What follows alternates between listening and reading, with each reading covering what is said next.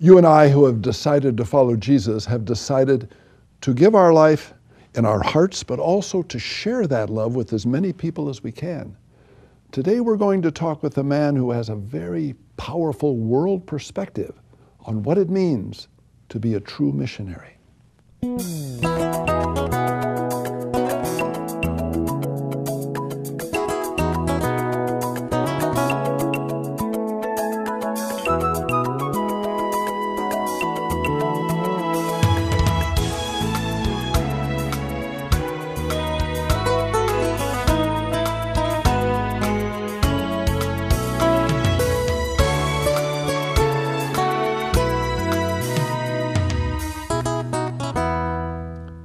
Hi, my name is Father Mike Manning. God bless you. Thank you very much for watching this program. I think you are going to be touched, and I think that something can happen that might even change your whole life with regard to the challenge of what it means to be a follower of Jesus.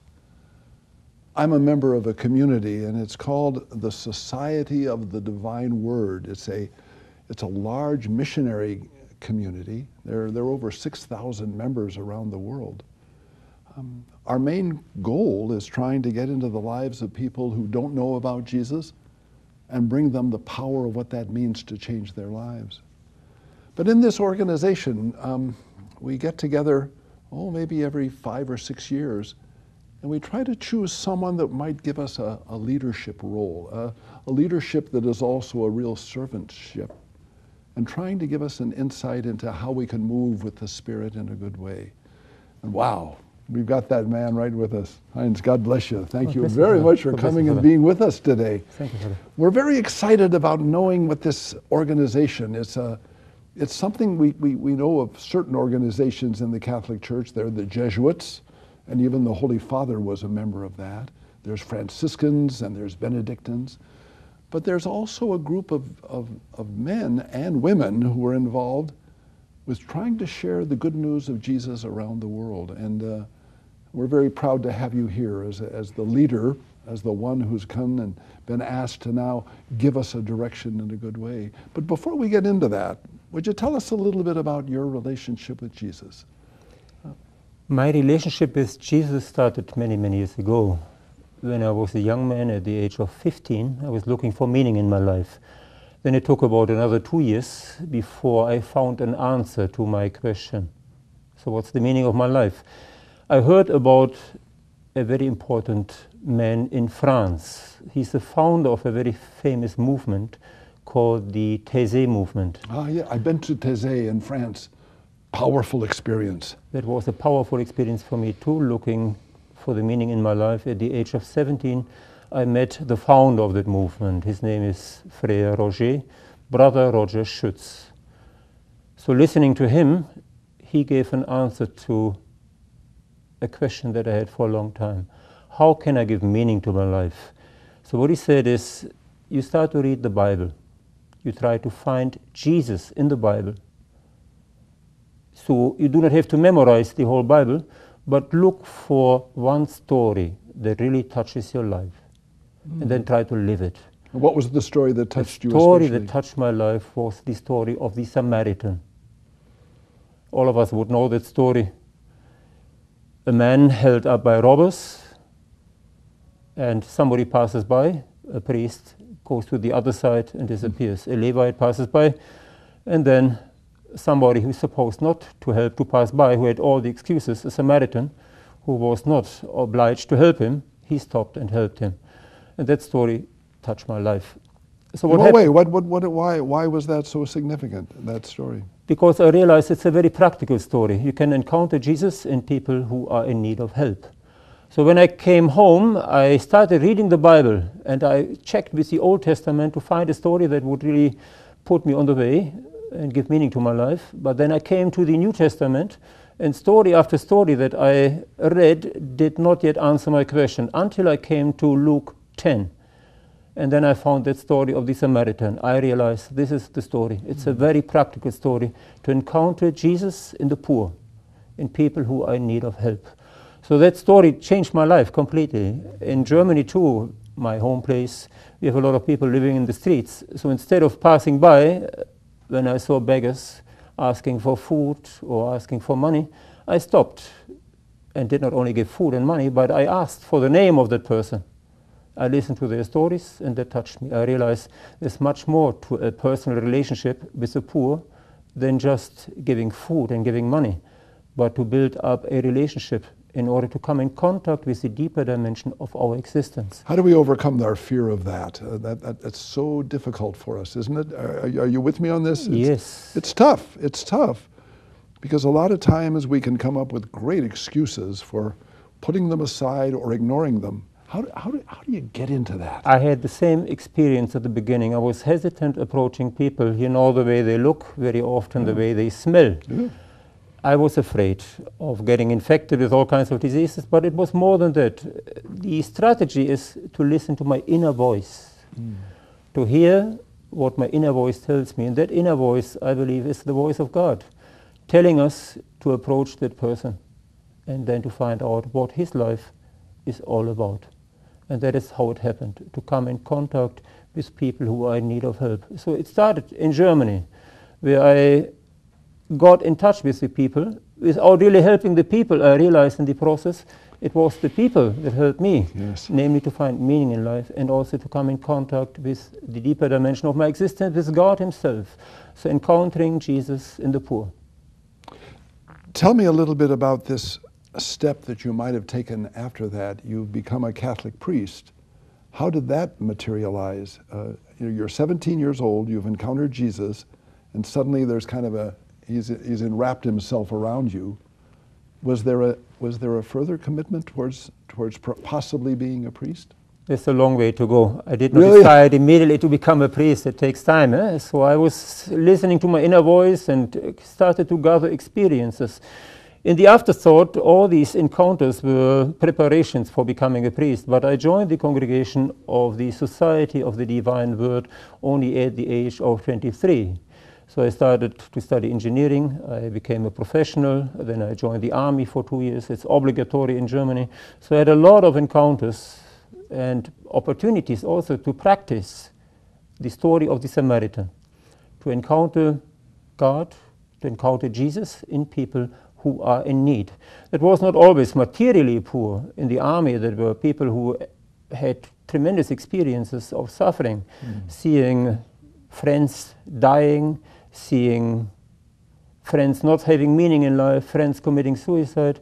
I became a listener to people who had problems, personal problems, but also suffered because of the sufferings of friends. So I became a listener, and then I realized slowly but surely that to become an engineer is not what I should do with my life. To become a soldier is not what I should do with my life. But I can do more. I can help others to have the same experience as I had, namely to discover meaning in life. Meaning in my life, to encounter Jesus and the poor, to help others to have the same experience. Simplified, to learn to live biblical stories, as Brother Roger Schutz had suggested to us young people, also to me when we were young, to look for a story in the Bible that will bring us in contact with the Lord himself. One time I had a chance of going to France. I was going to Ars to visit my patron saint, St. John Vianney. And I was with some people and we drove and I said, oh, let's go to Taizé. And so you travel along this kind of hilly country. And there were a couple kids were just sitting, playing with a frisbee out in the field. And we drove in and I didn't see anything significant, and so we got out of the car and we walked over just a little bit of a hill, and all of a sudden I looked out and here were probably, I bet you there were 5,000 young people with all colored hairs and all kind of stuff like this, quietly praying. And I thought, oh my gosh, isn't this beautiful? Especially in our world today when we think of youth in terms of the commercialism and everything that seems to pull them away from God. They were sitting, they were standing, and they were singing with their hearts in their love of God in a beautiful way. Just throwing that in to you, that ties, as you say, to say, opened your heart. It touched me too. Just it might have lasted an hour then I was there, but still it was strong. It's the experience of many of us young people in those days, to encounter silence. So a silence that we do not experience usually in our day-to-day life when we are busy with many different things. But silence is part of the experience of God himself. That was my experience in those days. After I encountered Thésée, and I encountered that story that would give meaning to my life, I realized very often that I have a great need for silence. So in many places where I went, I was looking always for places where I could, in silence, encounter the Lord himself in order to give direction to my life. That ain't very popular now. Yeah. Man, I got to have that earphone in, and I got to get my computer going, and I got to watch television, and blah, blah, blah, blah. But the silence is so powerful because that's where God can be found, speaking in our hearts as we're doing that. One of the things that you mentioned that I found interesting was when you started dealing with the poor, you found the simple thing of listening. And you and I, as priests, we spend a lot of time preaching. we're letting our voices be heard. But boy, I really think that there's a deepening awareness in me of just the time of listening to people, not saying anything, and just listening to them. And there's so many people that want to tell their stories. And all they're waiting for is a good eye and a good ear to be willing to listen to what they're saying in a neat way.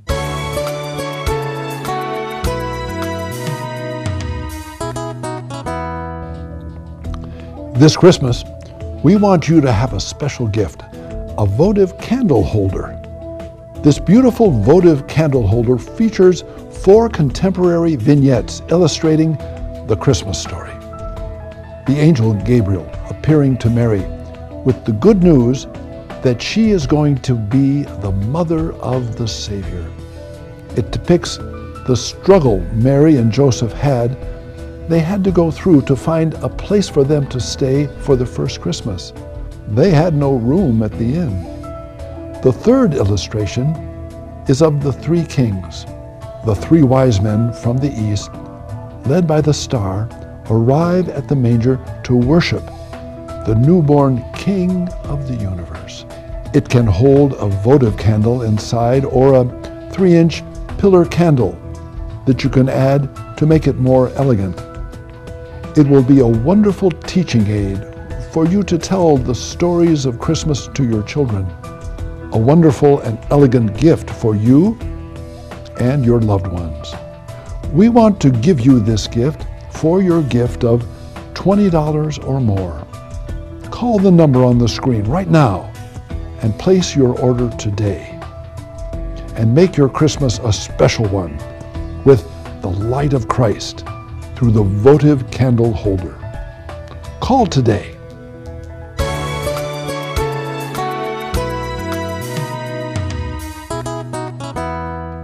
You've picked up the priesthood. You decided to join this community called Divine Word Missionaries. I want to get a little bit more. You have a world perspective on this powerful group of men and women that are preaching the gospel. But I'm wanting to know a little bit about what work did you do as a priest up until now? Yeah, at the beginning I was assigned to the Philippines as a missionary of the Divine Word. So my basic task initially was, of course, as always, to get to know a new culture, to learn a new language, not only one, but several languages, in order to get in touch with the people. Not only one, but several languages? Yes, Hello. we speak about 5 languages in the place where I was working in the Philippine South. You had to learn 5 languages? Well, we have to learn. At least be able to get through to people. Yes, it's a matter of getting to know a culture, it's getting to know a people. Yeah, it's getting to know myself too. By encountering people, I get to know myself, my limitations, but at the same time also my own talents and gifts. So that was my first assignment in the Philippines. But soon I realized that the story that I had practiced in Germany became also a guide for me in encountering people in the Philippines. Because in a very short period of time I discovered that there are many who need the Samaritan. So I encountered people living in garbage dumps, garbage dumping sites, garbage pits. There are different names for that. In Cebu itself, I encountered in a garbage dumping site about 6,000 people. So basically children. And again, as in the Samaritan story, I have 2 options. I can pass by, I can also stop. So in those days, I heard the inner voice. and the inner voice told me not to pass by, but to stop. So I decided to live with the people. So for quite a number of time, initially it was a month, and then it was for several years, over weekends, I would become one of those that are living in the garbage dumps. I would scavenge for a living. And what I had the chance of being in Manila and going to Smoky Mountain and spending a week. We did a television show there. Awesome experience, but frightening experience of people who are looking for, as the garbage trucks come in and unload their thing from the city of Manila, and you were talking about Cebu further to the south, looking for a piece of metal, looking for a piece of cardboard, looking for a piece of plastic that might be able to be sold to get food. And all the time living in little makeshift huts on the garbage dumps. Wow. It was very often more than that. No? It was just people looking for recyclable materials that could be sold to buy food, but it was very often more than that, even looking for food in the garbage because there was not enough food. What was very touching for me was to see so many children younger than 10 years scavenging up to 8, 10, 12 hours each day. The most touching experience was to have to bury so many children that died. The first 2 years, about 40 children died. So that really touched my heart. I realized I cannot pass by. I have to bring in more people. No? How did you help them? What did you do in the midst of this overwhelmingly frightening situation? Yeah, the key, first of all, was not to be afraid. To be convinced yourself that something can be done and that there will be a lot of good people that will be helping, and that's exactly what happened. So the important message is that the poor can be helped, but only those that are willing to help themselves. The key to any say that again. I don't know. What do you mean? What do you mean only help themselves?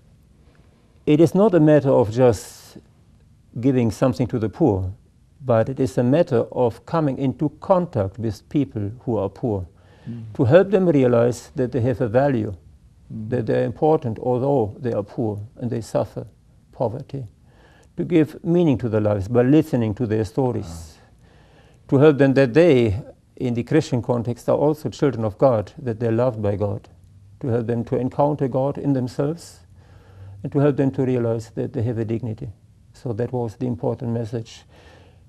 Because of that, they have realized they need education. Educating the poor basically means to help the children get a decent education, and through the children to educate the parents, who very often do not have any education. And that is what happened. So the children got an education, the parents asked to be educated too, because they realized that education changed their children.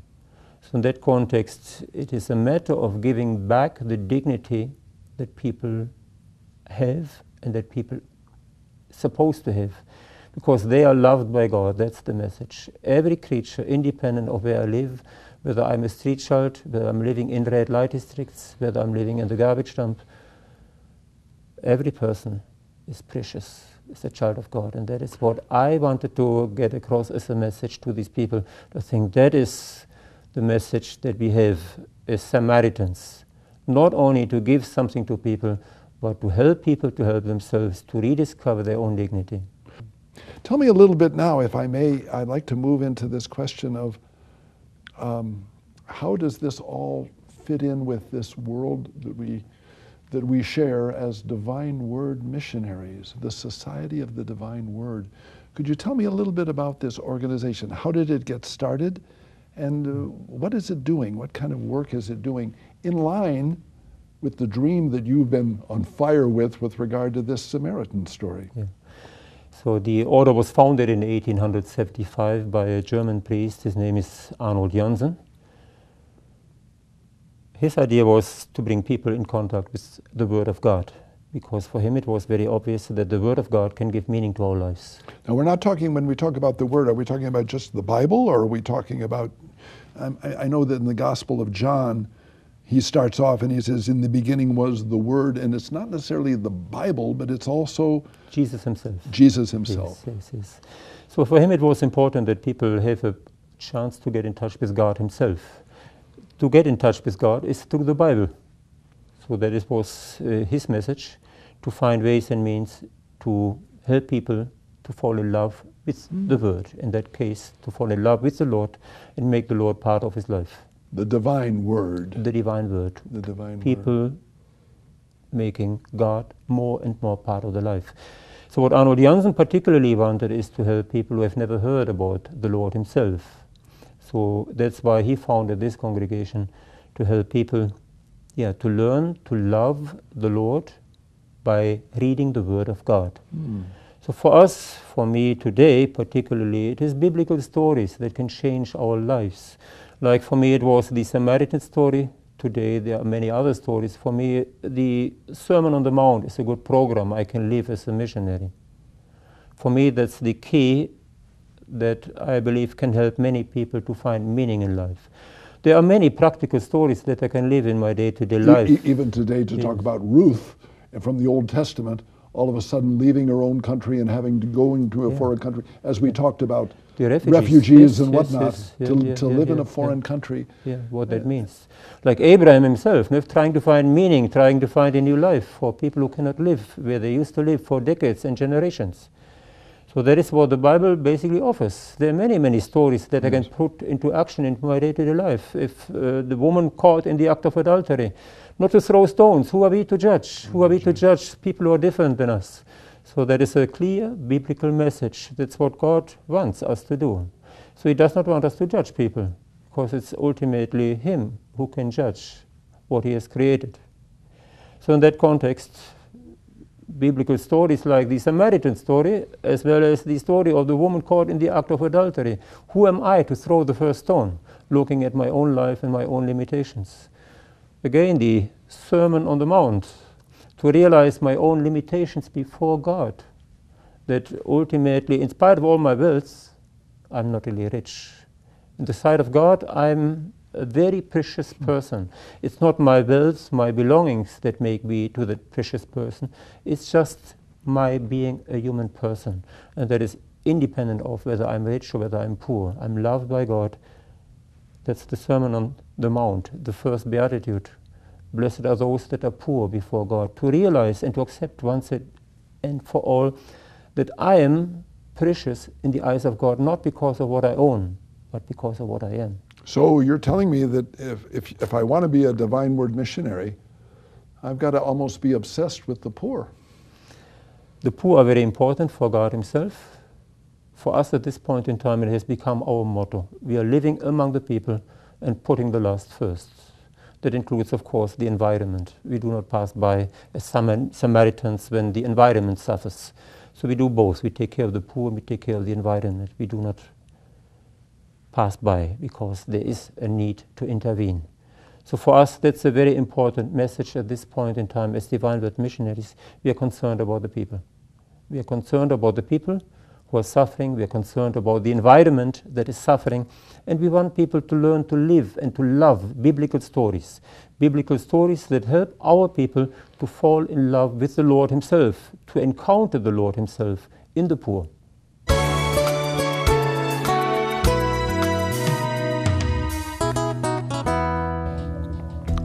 This Christmas, we want you to have a special gift, a votive candle holder. This beautiful votive candle holder features 4 contemporary vignettes illustrating the Christmas story. The angel Gabriel appearing to Mary with the good news that she is going to be the mother of the Savior. It depicts the struggle Mary and Joseph had. They had to go through to find a place for them to stay for the first Christmas. They had no room at the inn. The third illustration is of the 3 kings. The 3 wise men from the east, led by the star, arrive at the manger to worship the newborn King of the universe. It can hold a votive candle inside or a 3-inch pillar candle that you can add to make it more elegant. It will be a wonderful teaching aid for you to tell the stories of Christmas to your children. A wonderful and elegant gift for you and your loved ones. We want to give you this gift for your gift of $20 or more. Call the number on the screen right now and place your order today. and make your Christmas a special one with the light of Christ through the votive candle holder. Call today.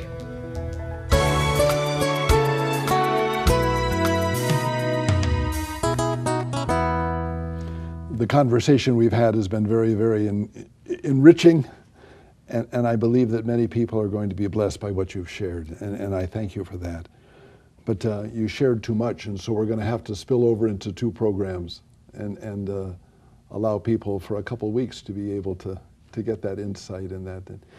But what I appreciated in what you've said is that you've kind of touched the nerve, I think, of all of us. Is we're all searching for God's will, and we're all searching for knowing what can be the real meaning of our life. And quite simply, it's Jesus. It's finding in Christ the fullness of everything that we're looking for. And it's worth giving your life completely to that quest in a neat way. Some of the people that are looking for that searching are people who have written into us. I encourage you, please, if you would, to pick up the phone and pray with us. Pray for these people who have called in. And if you have some intention, or if you'd like to really make sure that our ministry continues with your donations, get in touch, will you? And do this. Make sure you also watch our app, this iGod Today. Every day, there's on your iPhone and your Android, there's a special message from the gospel. Listen to it. Allow yourself to be blessed. And pray for us. But here's some beautiful intentions. Pray along with me. Joan, she's from Alabama, healing, and she has financial recovery. Karen from Colorado, healing and an illness in her body that's causing all kinds of pain. Janice from California, my test came out good, so we're going to give a praise report for that. Sherry from Illinois, she's looking for a financial miracle. Also health and medical and safety, and she has a terrible toothache. Joan from Colorado, a friend who needs a new job. And finally, Phyllis, her son Travis, he's really struggling with anger. And I've got to share a personal one. A dear friend of mine, his name is Jerry Berry. Jerry has been a dear friend for many, many years, almost 30 years. He has a deep problem with cancer. I was visiting him in the hospital, and he just recently had a big surgery. Let's pray for Jerry and others. Lord, you're a God of miracles. You're a God who enters into situations that seem impossible and there's nowhere to turn. You can bring about a change into these people's lives, into their bodies, into their souls, into their spirits, and into their relationships. Do that now, Lord. Thank you very much. And may Jesus' love for you always make you smile.